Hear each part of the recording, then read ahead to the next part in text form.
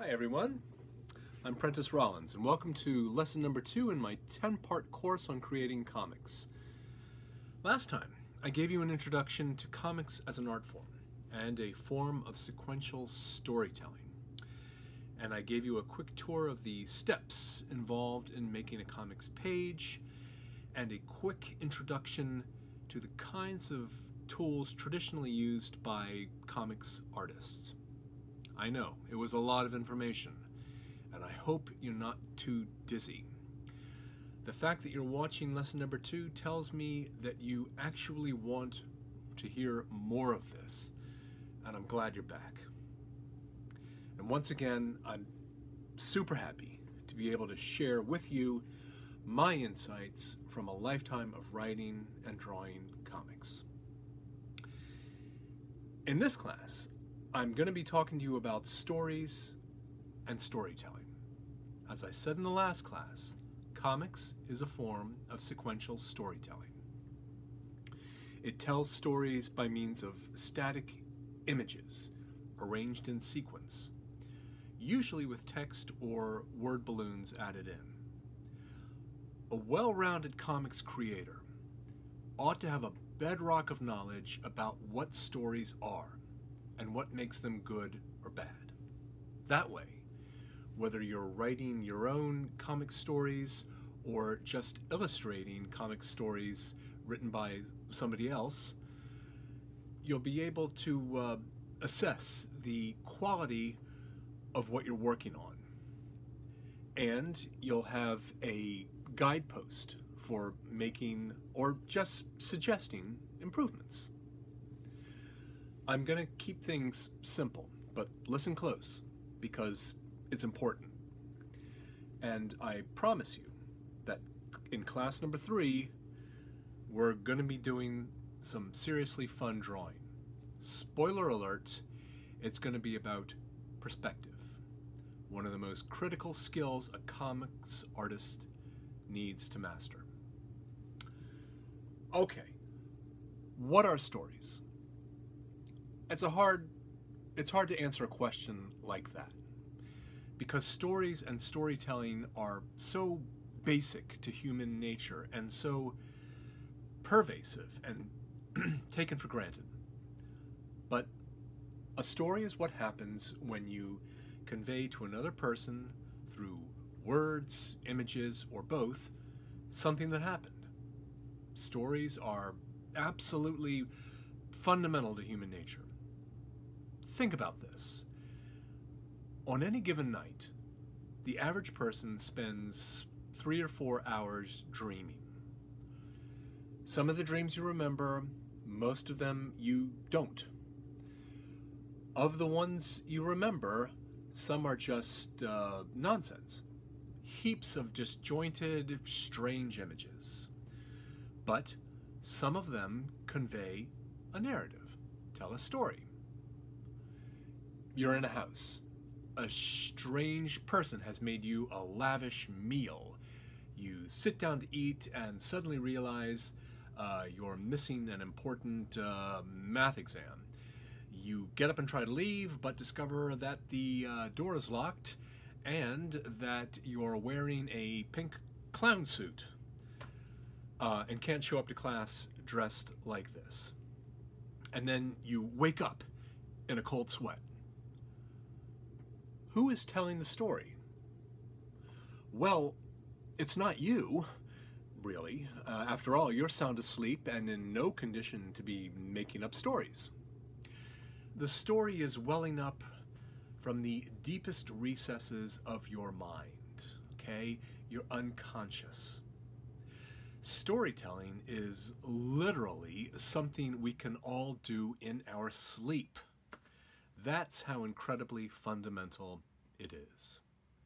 Humans are designed to convey information in linear, sequential, narrative fashion.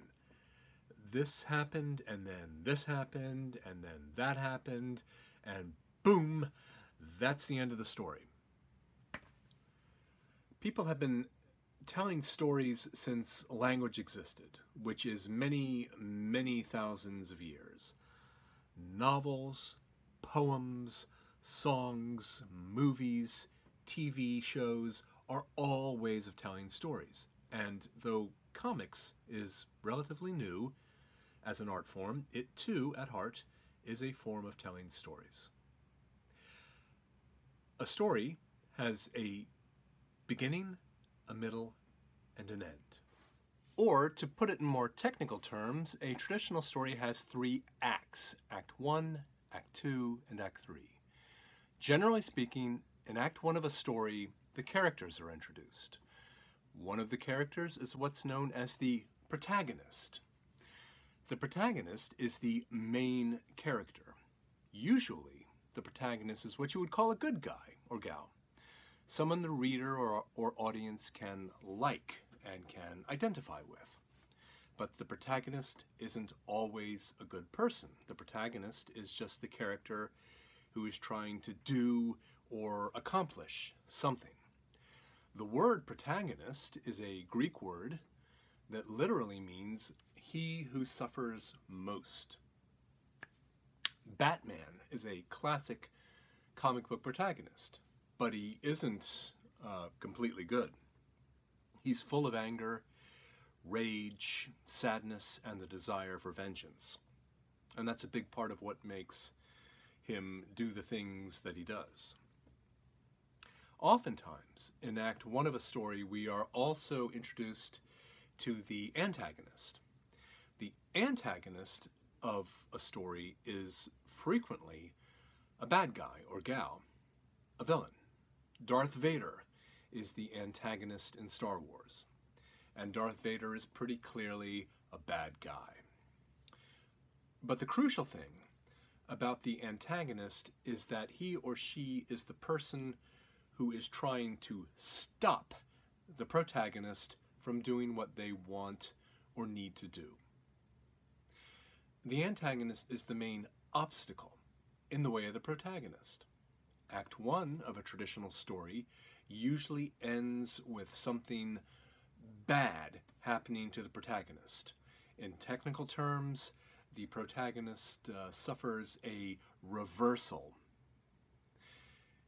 In Act 2 of a traditional story, the protagonist launches on his or her mission or quest, and the dramatic tension rises. Act 2 usually also ends with the protagonist having another setback or reversal. In Act 3 of a traditional story, the dramatic tension and action rises even further, leading to the climax of the story, the part where the protagonist achieves or accomplishes what he or she was trying to do. The antagonist is usually beaten or revealed to be powerless and ineffective. This is a huge thing, given the 2 big setbacks or reversals the protagonist has suffered. And it's a very satisfying thing for the reader or audience. One of the crucial things about good stories is that the protagonist changes in the course of the story. He or she goes from point A to point B. They learn something important, and they are a better and more complete person at the end of the story than they were at the beginning. This change is often accompanied by what's called an epiphany, a sudden realization or a flash of sudden insight and wisdom. I'm going to illustrate all of this with an example from the movies. The movie I'm going to talk about is Star Wars, the original Star Wars from 1977. If you haven't seen it, it's okay, you can still follow along, but I'd advise you to see it if you're interested in telling your own stories, because it's a great film and a great story. One of the things that made and continues to make Star Wars so appealing is the fact that it exemplifies traditional storytelling in a perfect way. Everything I've mentioned about story structure is in Star Wars. So it makes a great standard or test case for good storytelling. In Act 1, we're introduced to the protagonist, Luke Skywalker. Luke is a restless farm boy trapped on a remote planet. He wants to escape and have a life of adventure, a more significant life. Soon, he meets Obi-Wan Kenobi, an old Jedi Knight who urges Luke to come with him to help a beautiful princess named Leia. She's one of the leaders of a rebellion against the evil Galactic Empire. Luke refuses because he feels he can't just abandon the aunt and uncle who have raised him. But he soon finds that his aunt and uncle have been murdered by the Galactic Empire. This is a huge reversal for Luke, a life-changing setback. He agrees to go with Obi-Wan because now he has no choice. And that's the end of Act 1. In Act 2, Luke and Obi-Wan get trapped inside the Death Star, the Empire's main weapon, in their quest to help Princess Leia. Luke rescues Leia, but Obi-Wan is murdered by Darth Vader, the antagonist. This is an even bigger reversal for Luke, who is totally devastated. And so ends Act 2. In Act 3, Luke leads a battle against the Death Star, and against huge odds, he destroys it and defeats Darth Vader. This is the climax of the story, and the end of Act 3. Luke has his epiphany just before he destroys the Death Star. He realizes that he can trust himself and his feelings. Luke changes massively over the course of the story. He travels from point A to point B. At the beginning of the story, he's a naive farm boy without confidence or belief in his own abilities. At the end of the story, he's learned to trust himself, and because of that, he becomes a hero. Many, many famous stories follow this basic pattern. Star Wars, Titanic, The Wizard of Oz, The Terminator, The Lord of the Rings, Jaws. All of these famous films are about a naive person leading a sheltered life who is suddenly thrust into a terrifying situation they don't feel able to deal with. And they're only able to emerge victorious when they realize in the end that they have the power within themselves to be courageous and to deal with it. This is a universally satisfying story because it springs from the very structure of human psychology. It's a universal theme that everyone can understand and appreciate. Now take a look at this.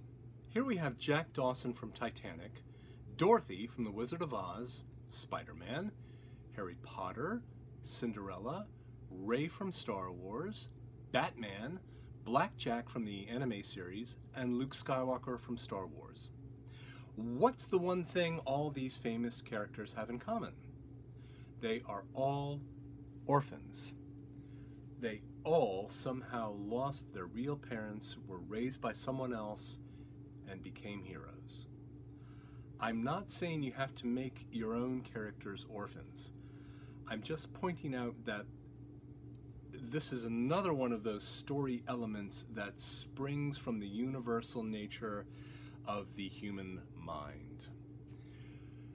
We all feel like orphans from time to time, lost and alone in an unfriendly world.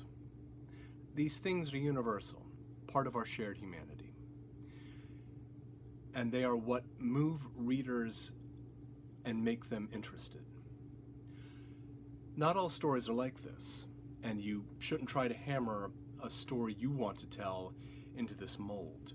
The main thing I want you to take away is the fact that most stories have a 3-act structure, a protagonist and an antagonist, and feature rising action and tension and a series of setbacks for the protagonist, and in the end, a huge success, which is the climax of the story.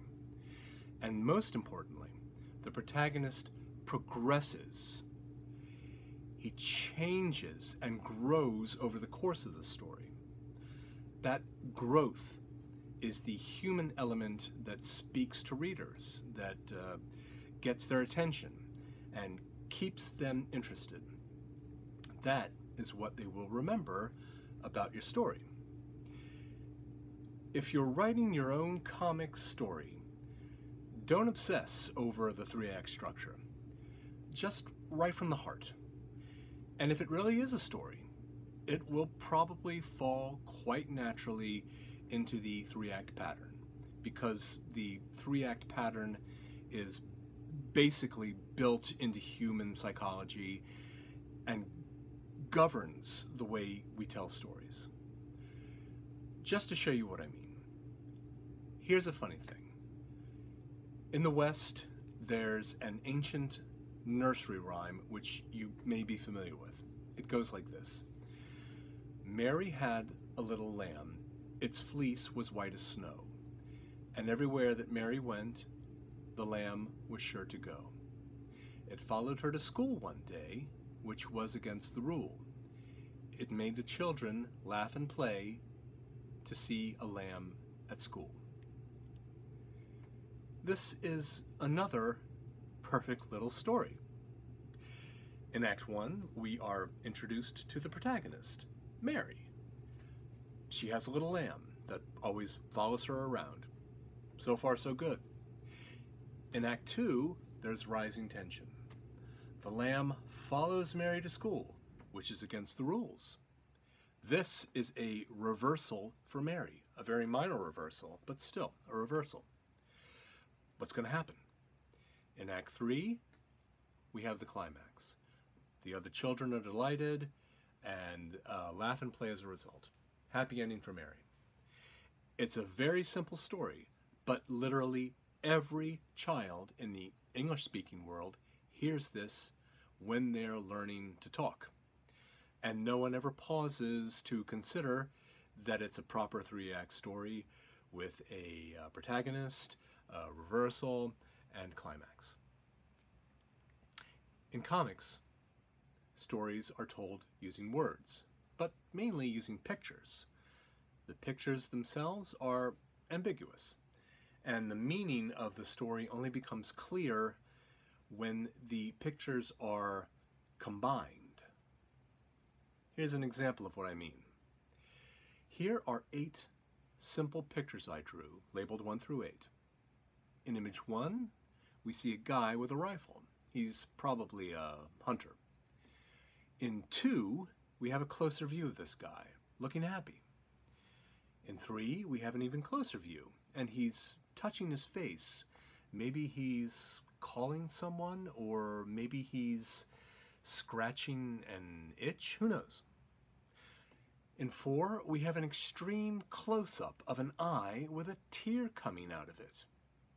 In 5 and 6, we have a bird flying around, and in 7, we have a bird falling from the sky, trailing feathers behind it. And in 8, we have a rifle firing with a bang sound effect. Now, as it is, with the panels arranged like this, we don't have a story, just nonsense. But I can arrange the panels to get at least 6 different stories. Let's look at 3 of them. Here's the 8 panels rearranged one way. Here we see a hunter out hunting. Suddenly, a bird appears, and he raises his rifle and fires.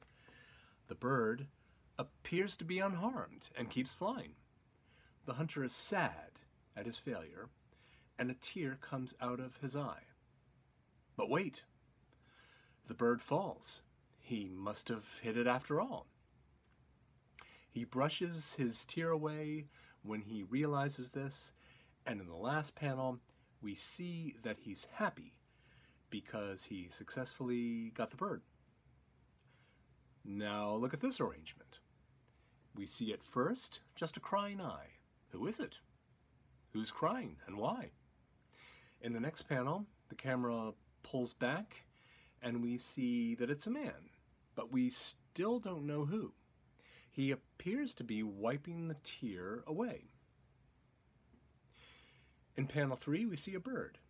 In panel 4, we pull back even further and see that the man is carrying a rifle. He's probably a hunter. In the next panel, we see the bird again. It's closer than it was before. It's bigger than in the previous panel, and it's moved up and to the right. We see the rifle firing next, and then the bird plummeting downwards. In the last panel, the hunter is happy. We can now surmise that he was crying at the beginning because he wasn't having any luck hunting. Now look at this third arrangement. In the first panel, we see a hunter out walking with his rifle. Then a bird appears, and we see that the hunter is happy about this. The bird gets even closer in the next panel. The hunter fires his rifle, and the bird plummets from the sky. Then we see a close-up of a tear coming from the hunter's eye. In the last panel, he's either touching the tear or brushing it away. He seems to be realizing that maybe he's done the wrong thing and that hunting isn't for him after all. Again, each of the 8 panels is ambiguous, viewed by itself. They could mean just about anything. It's only when they are put together in sequence that meaning emerges. And that's how comics works. And you'll notice that the 8 panels are different from each other in significant ways. Panel 1 is a medium shot showing a full figure doing something, namely walking with a rifle. Panel 2 is a medium close-up, showing the same figure, but he's smiling, showing a positive emotion. Panel 3 is a close-up, and the figure is doing something ambiguous, scratching an itch, brushing away a tear, who knows? Panel 4 is an extreme close-up, an eye with a tear coming out of it. In general, the tighter you close in on a character's face, the more drama and emotion you create, because you're making the character more and more intimate with the reader. So you should use close-ups, and especially tight close-ups, carefully and sparingly. Use them when you want to really draw the reader into the character's world and make the reader identify with the character's emotions. Panels 5 and 6 are just boring medium shots of a bird in flight. But by having them next to each other, you can create the illusion of motion. This is helped by the fact that the bird in panel 6 is bigger than the one in panel 5, and so seems to be closer to us. Panel 7 shows a bird falling to earth, and here we use motion lines to reinforce the impression that the bird is falling fast. Motion lines are what you would call a comic book convention.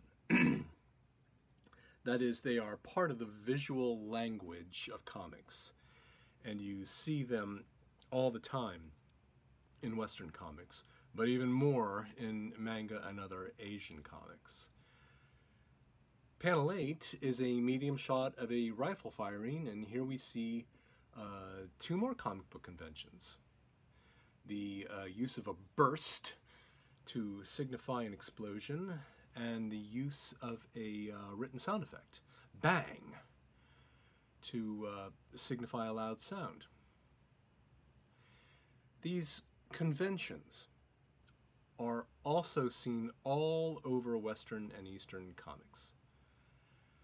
Now take a look at these 2 pages from a comic short story I wrote and drew.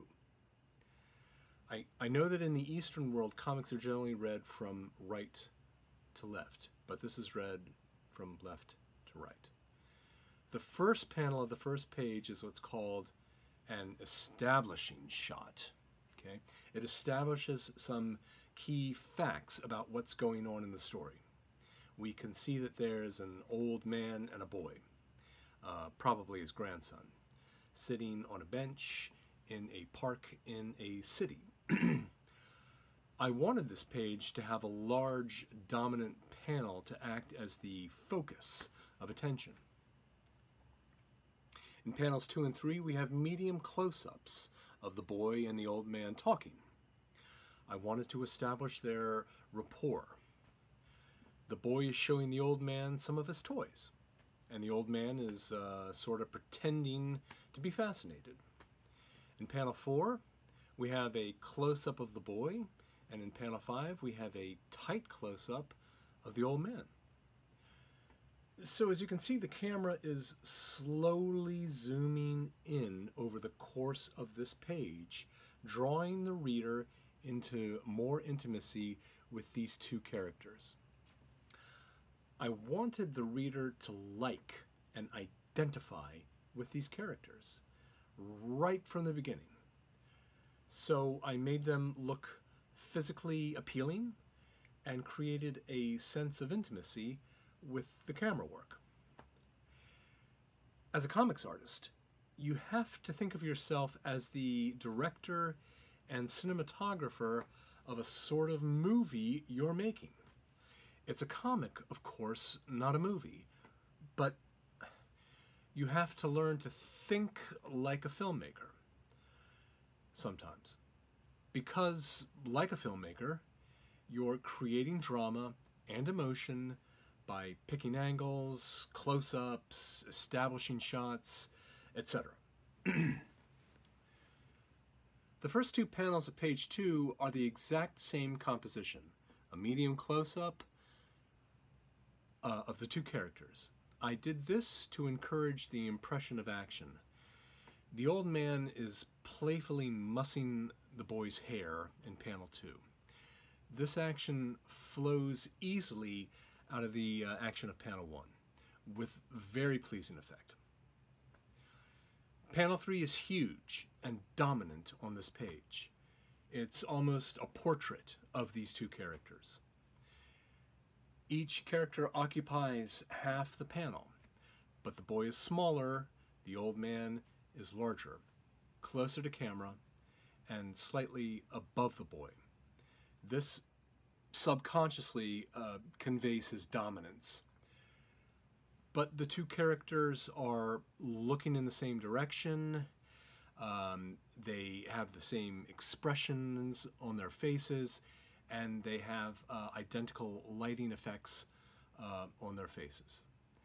These things subconsciously convey the impression that these 2 are linked, and in some very real aspect, both the same.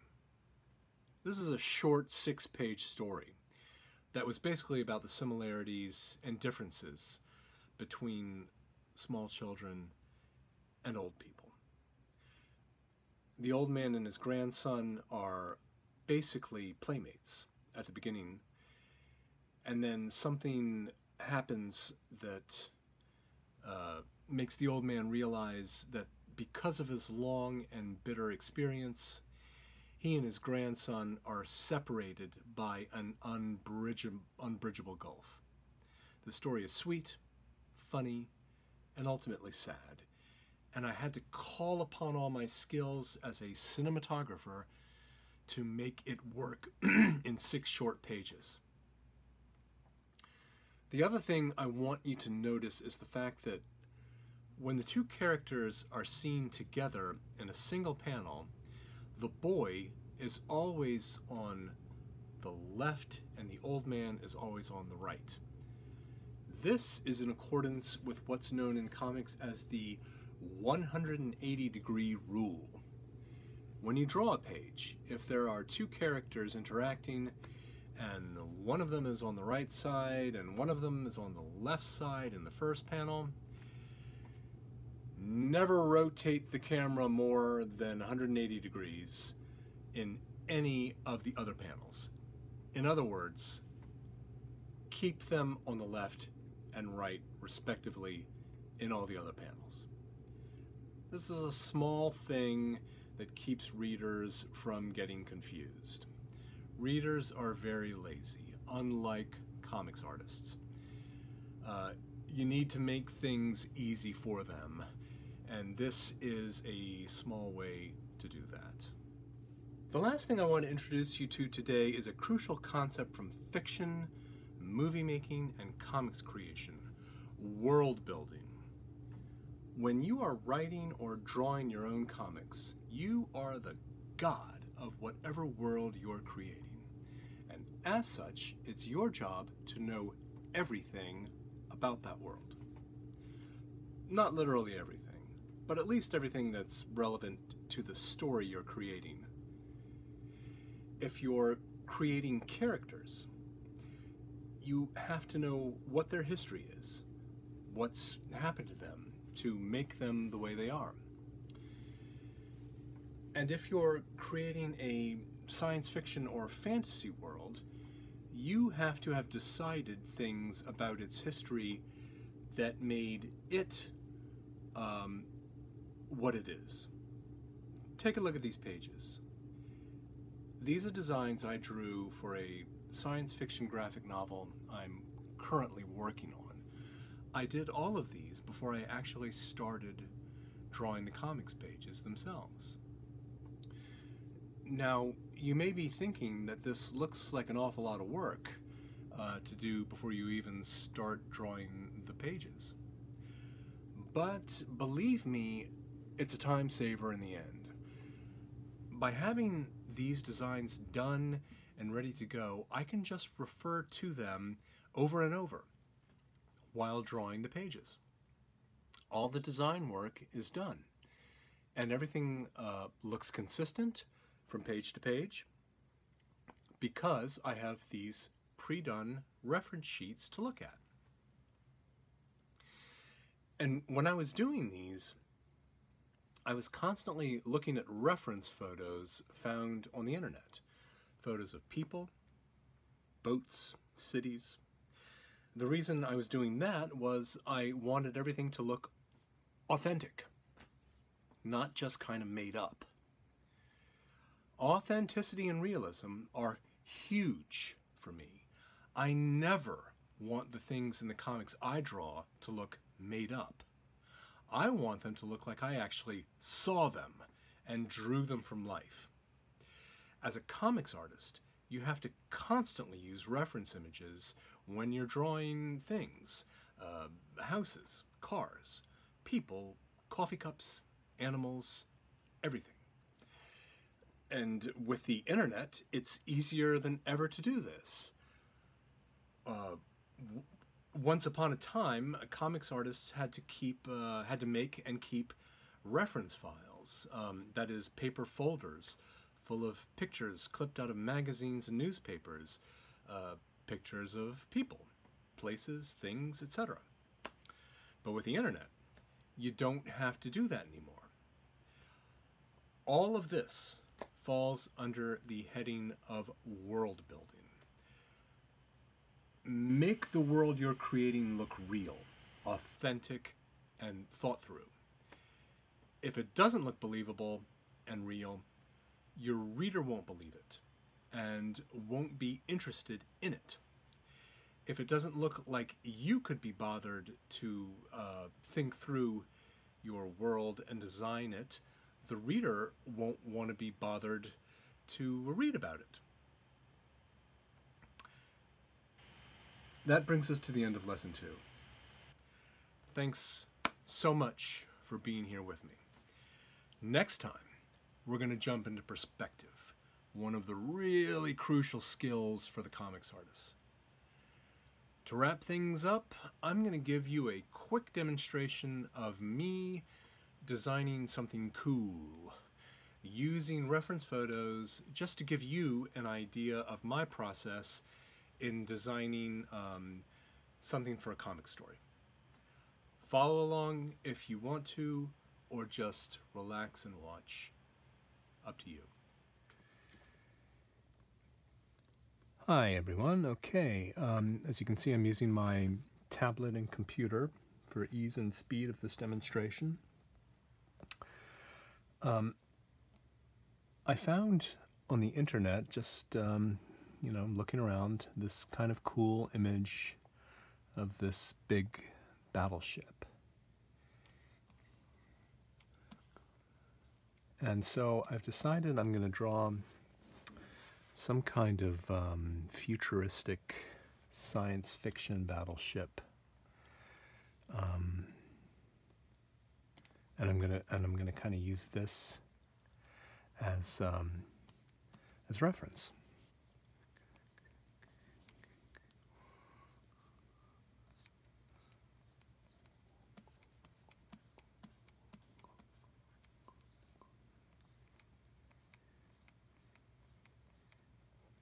I love drawing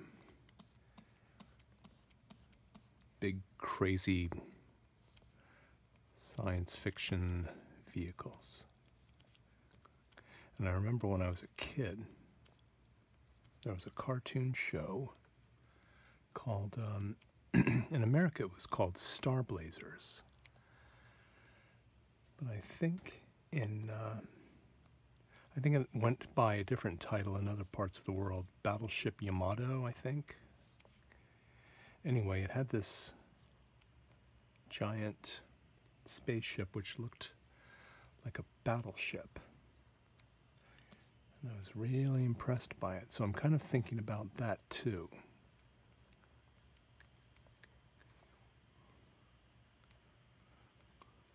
I'm using my imagination a lot. I'm just making a lot up, but I'm kind of glancing at this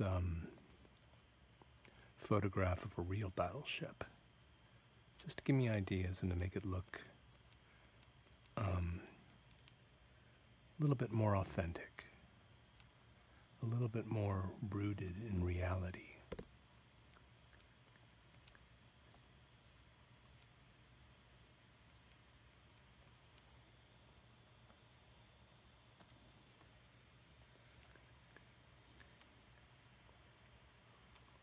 I'm always using reference. I'm always looking at photographs of real things. Sometimes when I feel like I need an idea, I'll look at what other artists have drawn. I have a number of artists who are my favorites and who influenced me pretty heavily. So I'm always sort of returning to their work to get guidance and inspiration.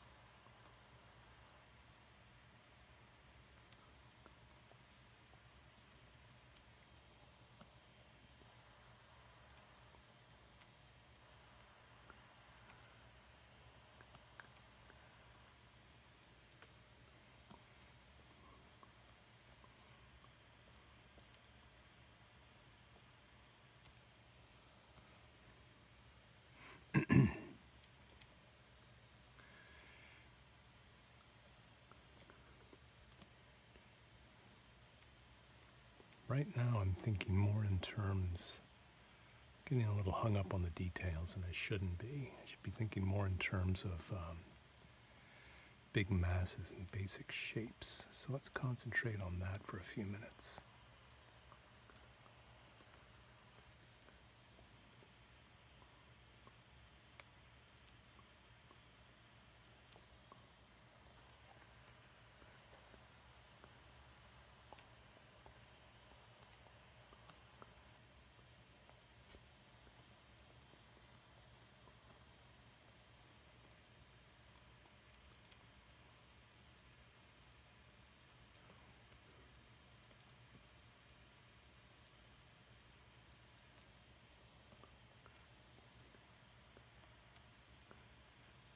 couple of radar dishes up there.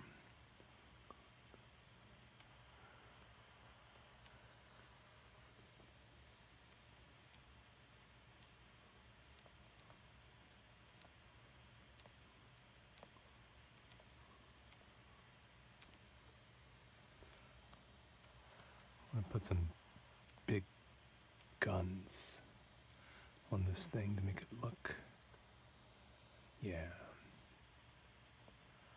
like it's meant for war.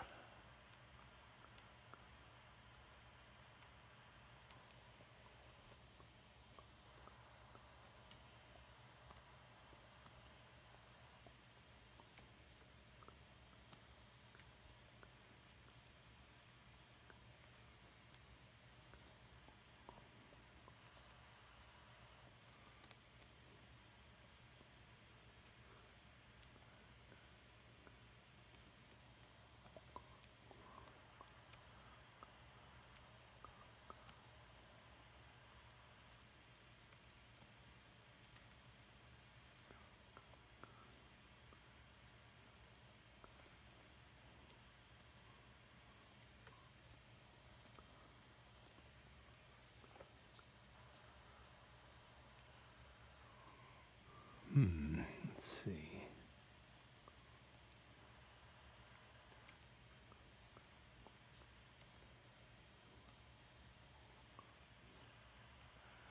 What are these? Who knows? It doesn't matter. I think they just kind of look cool.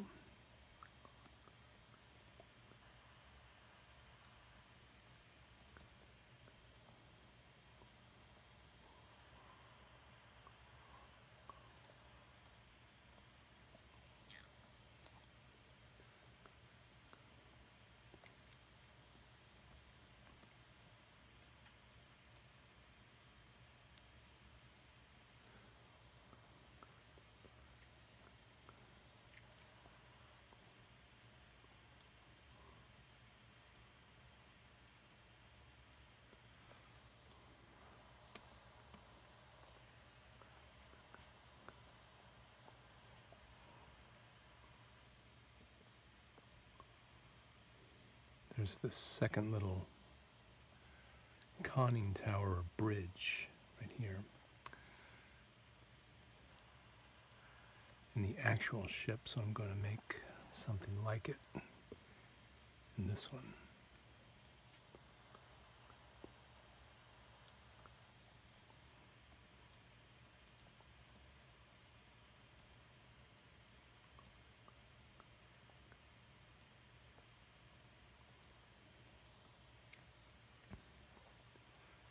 I'm going to talk about perspective in next week's lesson. And you can see the perspective in this drawing is pretty good. May not be perfect, but it's pretty good. And I'm able to do this just spontaneously because I've been drawing things like this for so long. Just had a lot of practice.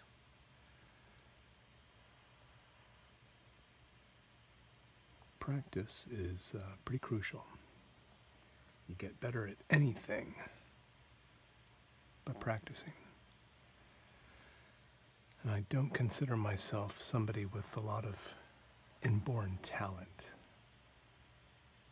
My skill is more the result of just practice.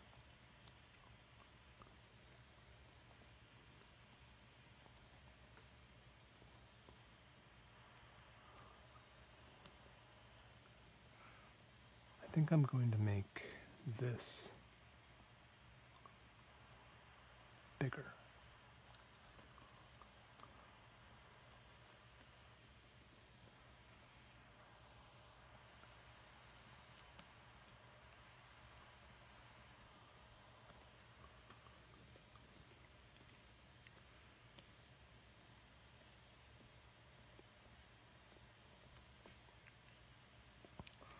I'm just kind of adding some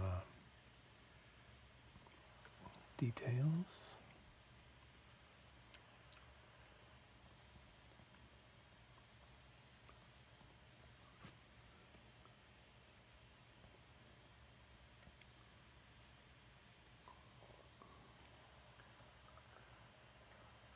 Now, at this point, I'm not really looking at the reference that much anymore. Kind of winging it and taking it in my own direction, just because I'm having fun with it. Some crazy pipes.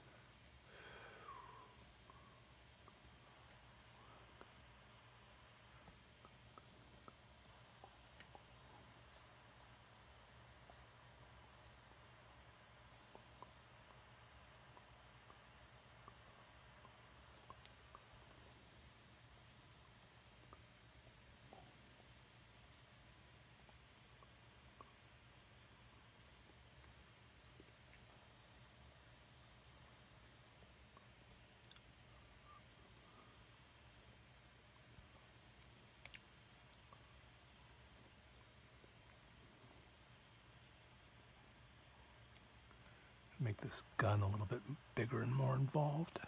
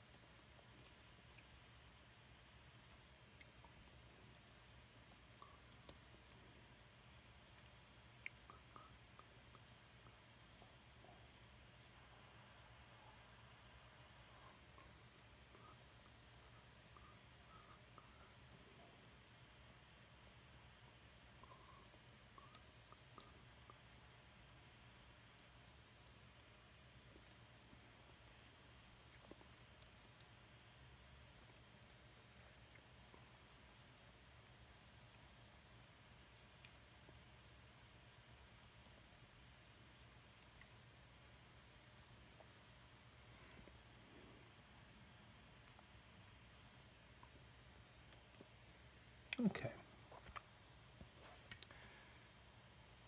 So, once again, I think that's enough for now. I like it. There's our original image, an actual battleship. And here's our kind of imaginative science fiction reconstruction of a space-going battle cruiser of some kind.